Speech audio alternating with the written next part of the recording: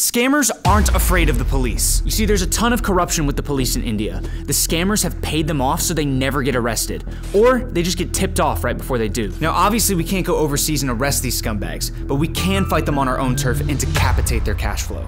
Here's how. We contacted the scam call center and tricked them into giving us 2 addresses of money mules that they have working in the US. Send the parcel on that particular address which I'm giving you. The person is Sandra.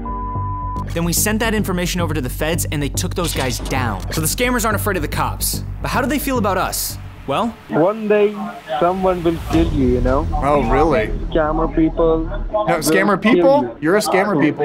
You are the Is that a enemy threat? of scammers. Yeah. Let's go! guys, if you want to know who scammers are actually afraid of, make sure to follow us for more because the truth is,